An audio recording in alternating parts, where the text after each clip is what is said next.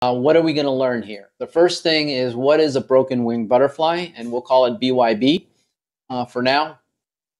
Secondly, how to identify BYBs or broken wing butterfly strikes and strike prices that we'll use. Number three, best time to place a broken wing butterfly, different ways to adjust broken wing butterflies, and again, this is an area that I'm going to be delving into and learning, especially how to adjust these. You know, I have pretty much one method to adjust these, and I'll be talking about that. But I want to learn the real and right way to do it to make the most amount of profit here. We'll be placing 1-2-1, 1-2-1, and 1-3-2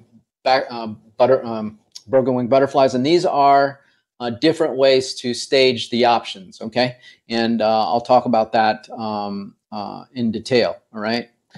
Yes, all this is going to be recorded, and you'll receive a replay for this. All right. Okay, and then detailed broken wing butterfly exit strategy as well. So with that.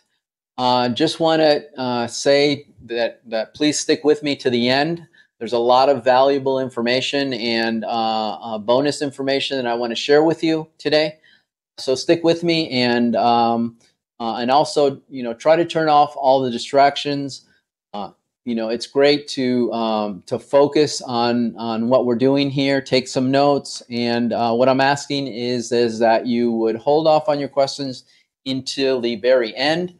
And that way we can get through the information, and then I promise you that I will answer every single one of your questions. Okay.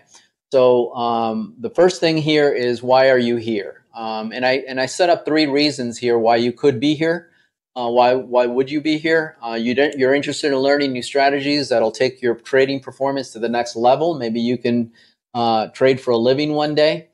Number 2, you've seen, heard about, read about, and others making money trading, and you know you can do it too, but you're just not seeing your account grow fast enough. And number 3, you've tried different trading strategies that you thought, okay, this is it, only to discover it's just not getting you to the place of consistent results. Okay, so so with that, let's take a poll here for why you're here, and let me know the main reason. Okay, and a lot of us, you know, want to learn new strategies. We're constantly trying to learn and perfect our trading better.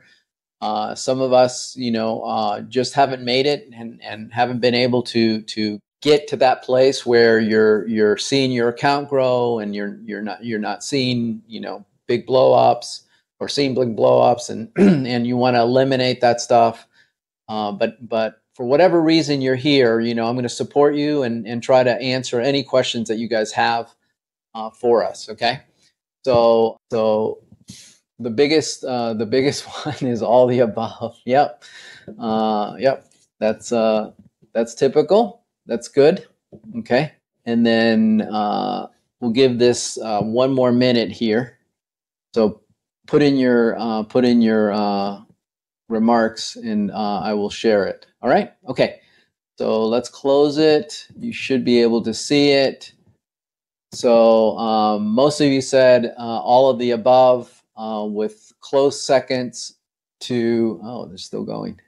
I closed it. Did I close it? There we go. I closed it. Okay. Interested in learning new strategies and finding the right strategy that provides consistent results. Yep. So makes sense. Makes complete sense. Okay, guys, I'm a regular guy, you know, just love to trade, and finally got a chance to do this full time. And this is my my wife and myself on the left, my kids in the middle, and my parents with me a long time ago when I was doing my my MBA. All right, so as we get into this, right, mindset is one of the most important things that you can have in trading. And this is a book here. You can see it. Yeah, you can see it. That I've recently read, and a lot of people have recommended this. It's called Trading in the Zone by Mark Douglas, and I recommend this to anyone. And it's really all about having the mindset, having a very positive mindset in trading, regardless of where the market goes or what it does or how you trade it. And it's very, very important to have that, okay, to have that mindset. So let's just imagine here what it would feel like if most of your trades were winners month after month, and it would be confirmed by watching the size of your account grow. So just picture that, all right? Secondly, becoming the trader that no longer takes large losses, but consistently trades according to a proven trade plan that is profitable over time, allowing you to grow your account month over month. And I can tell you that I still have, those mountains and valleys, right? That come with trading. And my goal this year has to become consistent. Okay, and I've done it for many years, but from time to time I get this, boom, blow up, and those blow ups actually help you learn too, as long as you're still solvent, and you're able to push through and never quit. Okay, because that's really what it takes to be an expert in anything that you go out to do. Okay, trading is no different. All right, so let's talk about first why these are one of the reasons why we use options, especially selling options, because the decay in options are always going in your favor if you're a seller. All right, if you're a buyer, you have to do different things to gain a you have to get the direction right. All right, with option selling, you don't necessarily have to get the direction right. However, there's things that you can do to make it much more consistent and get returns on this over and over and over again. All right. So first of all, let's talk about the decay, and these are call options. And from 68 to 33 days, the rate of decay is about 34% during that period of time. After that, 33 to 5 days is 57%, and five days to expiration, it's 100%. So as you get closer and closer to the expiration, the options, the rate of decay really ramps up and goes into overdrive. And so I'm going to be talking about more short-term options, 3 to 5 days. However, I am looking at this for monthly trades too, just because of the hedge characteristics of it. Right? All right, so profitability factors, implied volatility. This is an ideal setup with volatility moving lower while in the trade, and you get in high volatility. So placing the trade with volatility when it's high and then decreases will significantly reduce the initial premium collected, which means you're going to profit much quicker, right? Number two is theta. Theta is the rate of change that you have. And this is a big factor, especially for short-term options, which I just outlined here, right? And then number three here is market direction. So when you put on a trade, you want it to go in the direction. If you're putting on a bear spread, you want it to go down, right? You want the market to go down. If you're putting on a bull spread, you want the market to go up. However, it gives you enough. The trade gives you enough latitude so that you don't have to be exactly right. Okay, and that's one of the powerful things about selling options. All right. Okay. So let's talk quickly about risk management and daily routines, and these are important, especially that has to do with risk management, because you want to always have that in front of you. So I'm going to give you some just general guidelines for risk management, and it's always good to have them in front of you so that so that you're always trading with a plan and not blowing up your account. Okay, so you always want to trade with a plan. Number one, you always want to understand what your max loss and risk reward is before entering a trade. Okay, and you don't want to trade more than 20% of your trading capital in any one type of trade, and that way you'll stay solvent. Okay, that's just one of the reasons. Do not allow more than a 2% loss based on trading capital, and that's if you take stops, stop losses. There's other ways of managing these trades, and I'll talk about that, with rolling and adjusting. But but just keep that in mind. And some people use 1% actually. So for highly trending markets, position trades to follow the trend. I mean, that's pretty common sense. So, and never hold short-term credit spreads overnight. And when I talk about short-term, I'm talking about 1 day into 0 DTE. All right. So short-term, I define as 1 day or below.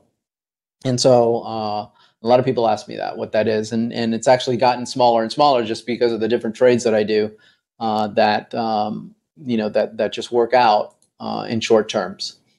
Right? And size your trades to ensure emotions are not part of the decision-making process. And that's really, really important. And I always say trade small and trade often. And the reason I say that is because the larger your position is, the more emotion, money emotion is involved with your trade. Because if you make a loss on that, it's a bigger loss, right? So it does several things to you. First of all, you're not going to be able to trade as much if you trade a large trade and you lose, and then it psychologically affects you. Because what happens is fear gets in, and then you're not trading according to your plan, but based on your emotion. All right. So especially starting out with a new trade, you want to trade small and you want to trade often, so you get that expertise working for you. All right, pre-market routine. Always look at review support and resistance areas. I use a lot of that in my trading to understand where it breaks and where that support and resistance are, so that you can understand moves in the market with fencing around it. Okay, and that's what really support and resistance is used for. The US dollar, especially for SPX, and the reason for that is because as the dollar moves up, the earnings per share in US companies go down, because they're, especially if they're multinational companies, those, a strong dollar basically counters the effect of pricing.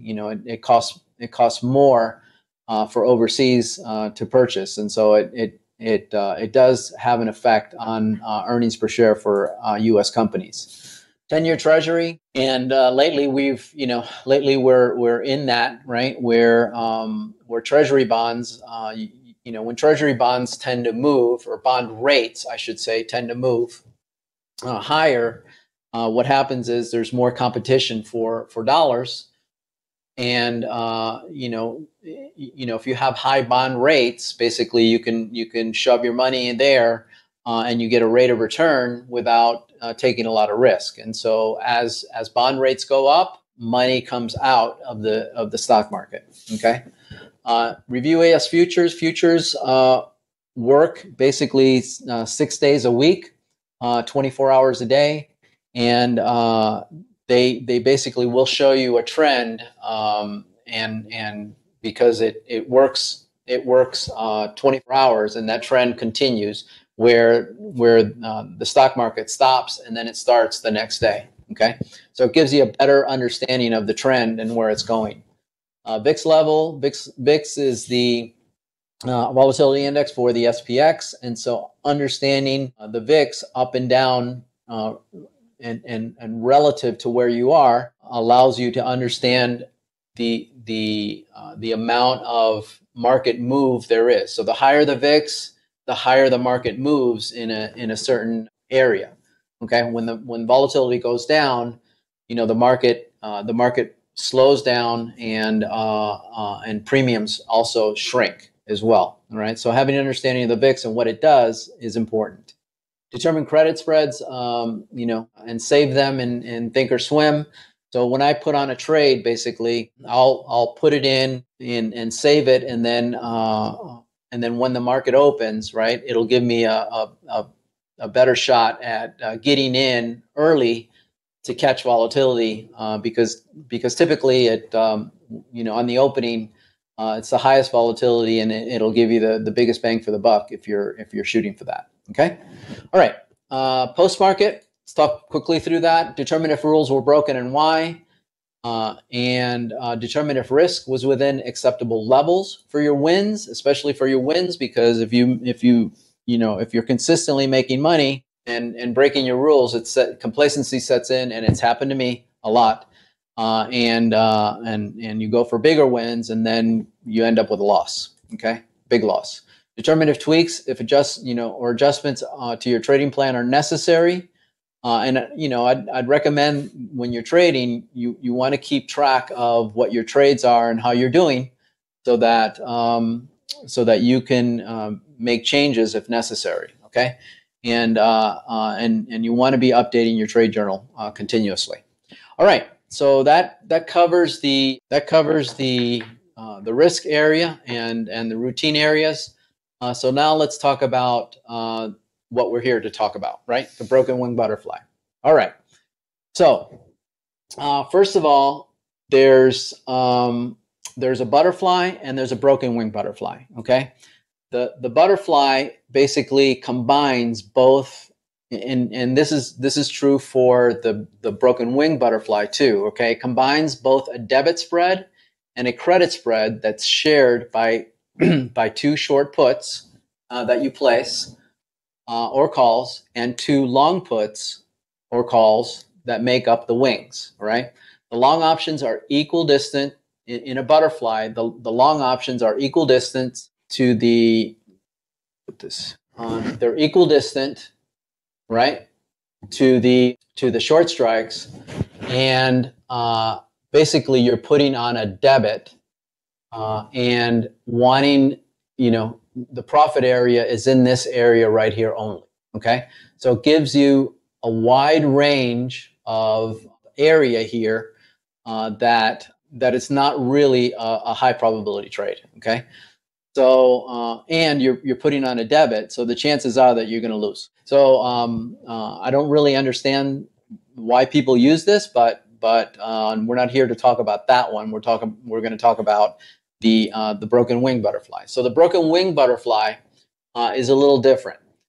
The long puts calls make up the wings, but the furthest out of the money option skips one or to several positions depending how you create the credit spread, right, that you place. And so you can see here, and this is the risk profile, okay, that you start with a credit. Now the risk profile shows that as the market starts moving more in the money, there's a big spike here. Okay, and to be honest with you, I've traded these and I've gone through that spike and through the other side too, and I didn't see that max gain, and that's an area that I've watched a lot of videos on this too, and most people, they say that it's really hard to get that max gain. Okay, which is here, right, which is the max gain. And so the reason, this is it's a high probability trade just because basically you have out of the money options, and they work like credit spreads. Okay, but the other side of this is that if it does go through, you end up with a huge, with a credit spread, you end up with the max loss, right, of that position. But here, what happens if it breaches? Basically, you end up with a nice debit spread that covers a lot of the cost in what happens, and we'll talk more about that. Okay, all right. So real quick, I'm going to show you the two here, so you can see it better, so that you understand the risk profile and how it works. All right. Okay. So now. And what we're going to do too here is I'm going to open up the option chain, and we're going to create a spread, right, to put on, and so that way you'll have a better understanding of how to create this trade and put it on. All right. So what I'm going to share with you are a couple trades that I did recently, and I can tell you that the market just ripped right through my trades very, very quickly. And it was a time that the market was going down, but we had a nice a nice movement higher, and then all of a sudden this thing just dropped for 3 days in a row, and it ripped right through. But it's okay. You know, that's to me, that's one of the ways that I learned how to do this. All right. And so hopefully you can see this. So this is the actual butterfly trade that I put on. Okay. So this trade here, this position here is the center position. Okay. And this is where the two positions that you sell are here. So 4360 shares the 4345 position, and it shares the 4365. So the 4360, 4365 makes up the debit spread. The 4360, 4345 makes up the credit spread. And you can see here that that's why this trade ends up with a 85-cent credit. Now, when you're putting on this trade, and this is kind of weird, you're actually buying it to open. So you're buying this position to open, and it's giving you a credit. Okay? That's just the characteristic of this trade. And so what I do is I use a 12 delta for this position here, all right? And I skip more than just one. Okay, so you can see here that you know, there's 5 wide between these two, and there's 15 wide between these two. And that's to give me a larger credit. Okay. Now you can adjust this, and when we go through it in the trade, I'll show you how we adjust this and how the max gain, max loss characteristics reside. All right. All right. So what happened? Well, the market went right through that trade. And so what I did was, in order to adjust this trade, and it's a pretty manual process, what I did was I took out the debit spread. I just pulled out from the trade. I pulled it out and I closed the debit spread. And then I ended up basically with a 4360, 4345 position, right? And what I did was I rolled it to 4315, 4290 and collected a 25-cent credit. Now, because it was breached, right, there was no way that I would get a credit and be able to push that down without widening the trades. And that's something new that I've been doing this year, all right? It adds risks. It adds risk, right? But, you know, if you have plenty of margin in your account, you can do this to these trades over and over again, you know, until the market comes back, right? You know, the problem is that we've been in this, you know, recently we've been in this pretty much a bear market, and it's been difficult to manage these. But this is the best time to learn how to trade these, and that way you develop that expertise. All right, so let's go through this again. Right, let's go through this again. And this is what Thinkorswim puts through. All right, so let's go back to the broken wing butterfly slide here. All right, actually let's go to the bigger picture here, and that way you can see this. All right, so let's talk about the broken wing butterfly. Right, so in a broken wing butterfly, I'm putting on 2 long puts. This is one option. This is another option. One contract, and then this is 2 contracts. All right, that I'm selling. And that's basically how you construct the trade.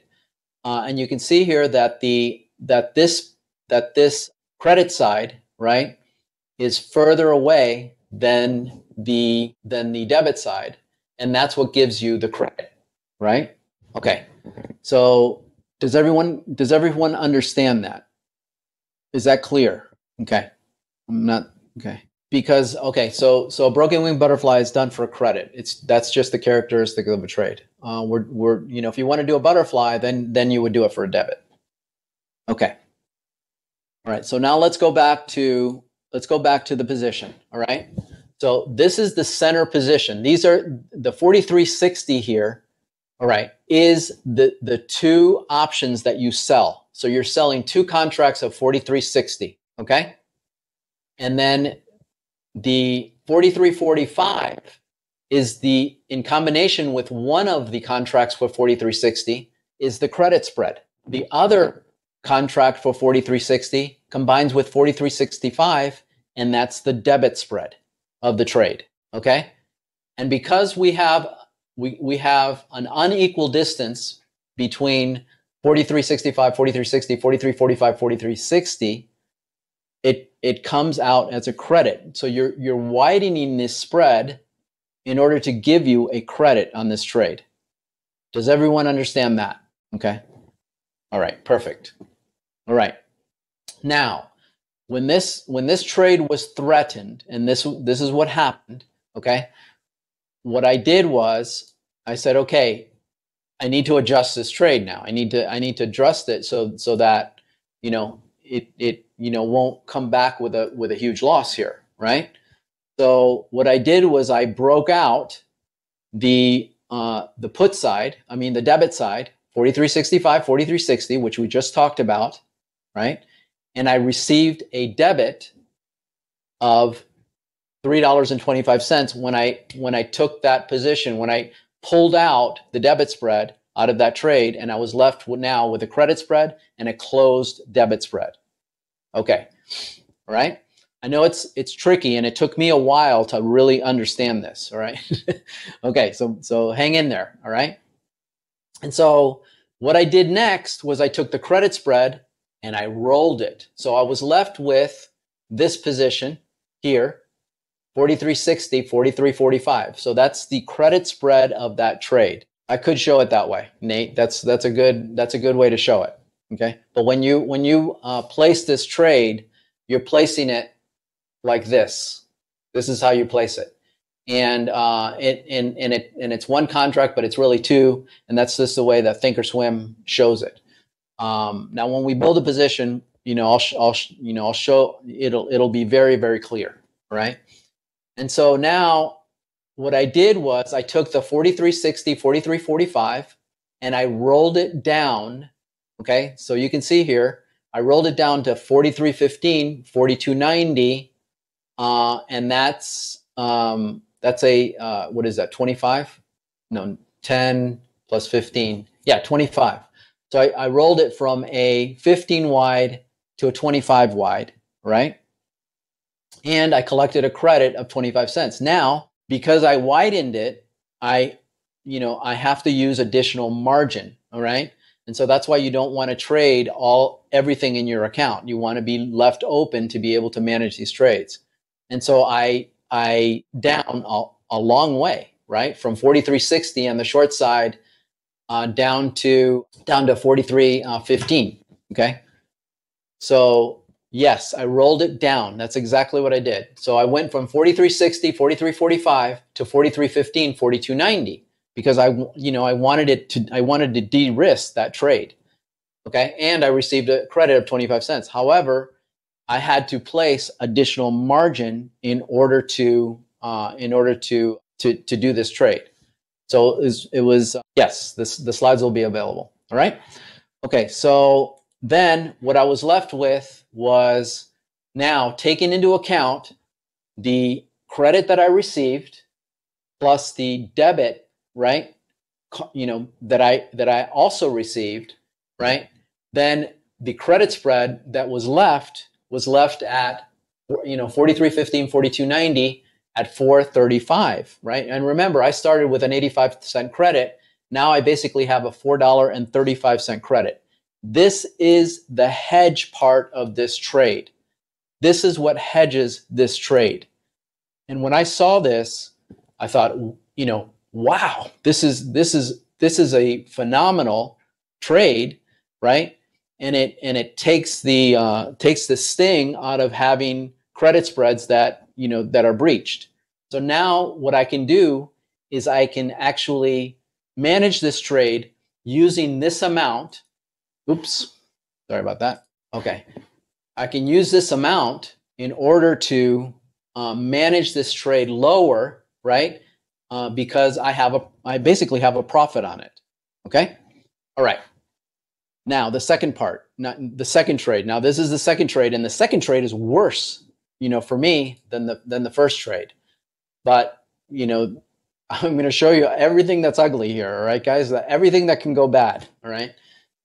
So I'm not here, I mean, the perfect scenario is that this trade would not be breached, and I have I have one on a monthly side, and you basically close the trade for either at expiration or less of a I'm sorry, a credit. You capture the credit of what's left in this trade. All right. Okay, so I put on another trade here. So let's go through this again so that it really sinks in, right? 4370 is sharing with 4380, right? This is the debit side of the position, and this is the credit side of the position. All right. And I wanted to change it up a little bit just to see what would happen. So I widened it up a little bit. I got a 95 credit here, right? And then what happened was it breached, but this time I let that thing go all the way down. And so I was left with a 935 debit that I received for this trade. Okay. And again, what I did was I rolled the 4370, 4345 to 4340, 4300, received a, and we were way, way deep in the money. Okay. But I rolled it down 30 points, received a credit of 10 cents. And at the end, I have a put spread, but I've got a $10.30 credit that I can use to bring this trade down eventually. Okay, to bring it down. So I have a $10.30 cushion to manage this trade, and that's what I'm doing now. All right. Okay. Oh, the delta. The delta for the center of the trade I use is 12. I use a 12 delta for the center of the trade. Okay. All right. Now I created I created a couple of these trades so that I can share with you. All right. And these are 6 DTE trades. And so at the time, the market was at 41.60. I think we're lower now. And the strike price I used was 39.60 here. Okay, 12 delta. And this is for a credit. Okay, you're receiving a credit. But what it comes out to, and I want you to understand, what it shows is a negative 90. But you're buying the butterfly. It's a little hard to understand, but this is how it works. Okay. So that's how it shows, okay? And it is for a credit. The max loss on this trade is $907, very similar to a credit spread, right? So it's almost taking away the credit, plus it's almost like a credit spread. The max gain here is $600 instead of what it normally would be, $90 for a credit spread. And that's that $600 max gain where you saw in the risk profile where that would come out. But I haven't talked to anyone that really actually got that max gain. And I'm thinking, okay, maybe if I put on a limit order, for that particular side of the position or for the position, and maybe it'll pick it up. I don't know. But this is just part of the learning process. All right. And so this is how the trade pans out. Okay. Now I'm going to show you a different way to create this spread. And I don't know if you guys follow Shadow Trader. I think it's Shadow Trader. But oops. Okay. But what he does is a 1-3-2 broken wing butterfly. So basically, you're putting on the long options for the 1 and 2 side, and then you're selling the 3 options in the center. All right. Now on this trade here, same thing: 41.60, 39.60 delta. The credit is $1.95 here, and your max loss is a lot more. Okay, it's 2,300. And your max gain is 695. And so this is the 1-3-2 broken wing butterfly. And some people use this just to get a lot of credit on these trades. And I think Shadow Trader does 3 to 4 day DTE types of trade. Okay. All right. So that's that. All right. Now let's go over the adjustment process here. How much time do you spend monitoring? Well, when I put on a, like right now, I have a broken wing butterfly on my monthly trade. Okay, it's around 3,800. It's somewhere in 3,800, I believe. Okay, and I am there's really no monitoring of that trade. You just wait until, I mean, if it gets threatened, then yeah, you have to monitor it. But I normally put on credit spreads for my monthlies, and there's no hedge. But with this now, I'm going to have a hedge for every single position, as long as I put on a broken wing butterfly, and if I move over all my positions to broken wing butterflies, there's always a hedge in those positions. And so in any case, let's talk about the adjustment. Okay, so step number one, you separate the debit spread from the credit spread. Okay, and use the profit from the debit to lower the risk of the position. Now, I didn't do that. I just went ahead and rolled it the way that I normally roll it. But now I'm starting, now that the market's moving down, what I'm doing is I'm using that debit, what I received, in order to manage that trade and lower it to get a better return. Okay. All right. So step two is close the debit spread for a profit. Okay. And I will bring up the option chain. Just give me a few minutes here. All right. Roll the credit spread using the profit from the debit spread, and apply a new debit spread to the credit spread that was rolled. This is what I'm planning to do. Okay. So basically, applying an additional hedge in that trade and making it a broken wing butterfly than just the credit spread. So that's my plan going forward. Okay, I'm gonna share with you the adjustment criteria here. Where are we here? Alternative is to close the threatened broken wing butterfly altogether and place a new broken wing butterfly, taking into account the loss. All right, which means taking the debit that you received and then applying that to the new broken wing butterfly. I haven't done that, but that's something that that I want to try in order to to keep those positions hedged. All right, so let's talk about the entry and exit guidelines for this. This is a monthly. Okay, so 30 to 60 days prior to expiration, during periods of high volatility, I use a delta of 10 to 12 and shooting for a premium of 70 to 90. And that's what I want to target. Okay. Now this is with a broken wing butterfly. For the bull, broken wing butterfly market should be trending higher. For the bear, market should be trending lower. Okay. You just want everything in your favor. All right. Exit take profit. This is the same thing that I use for credit spreads, 50 to 80%. Positions that have been rolled, adjusted, and target 20 to 50% of the credit. It's also acceptable to allow the trade to expire worthless if you're 10%, 10% away from the market at expiration time. Initiate a roll 50 to 70 points. And this is really the sweet spot that I've found for credit spreads. 50 to 70 points. And really, regardless of how much volatility there is, if the volatility is really, really low, below 20, then you can probably lower that. But even then, I've noticed that it's really hard to get a credit on a trade lower than 50 points away. All right. Okay. Stop loss. I don't use stop losses on these. I manage them going forward. Right. Okay. What I do here is, okay, so this is a 5 DTE. Now I'm going to look for the delta in here, all right? So the delta right now is between 35.25, 35.50, okay? And you can see here that there's not a lot of strikes here. So I'll tell you what, I'm going to go to the monthly because I know there's strikes there. Okay, give me a sec. Okay, all the strikes are there. Okay, so now I'm going to go to 12 delta right here. Okay, and I'm going to buy now.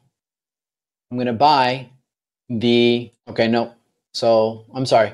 So this is a single. So 3860 is the center position. Okay. So now I'm going to change this to butterfly. What did I say? 3860? I think I said 3860. We'll just use that. Okay. Now this gave us a butterfly. So you see here the one position on the debit side and the one position on the credit side. So what I'm going to do is I'm going to amplify the credit side now. I'm going to skip one strike and I'm going to go to 60. That gives us a debit. No, that's wrong. I need to go to 50. Okay, 50. Okay. So now I skipped one side, right? And I've got the debit side's 3860, 3865, and I got the credit side, which is 3060, 3050. Now you can play around with this. So this will give you a credit of 55 cents, okay? And so let's look at, and I don't know if you can be able to see this. I want to make sure. Great, okay. So this is a little smaller, okay? So you can see here that the max profit is $550. Max loss is $450. Okay, and the buying power is $452, right? This is a great trade.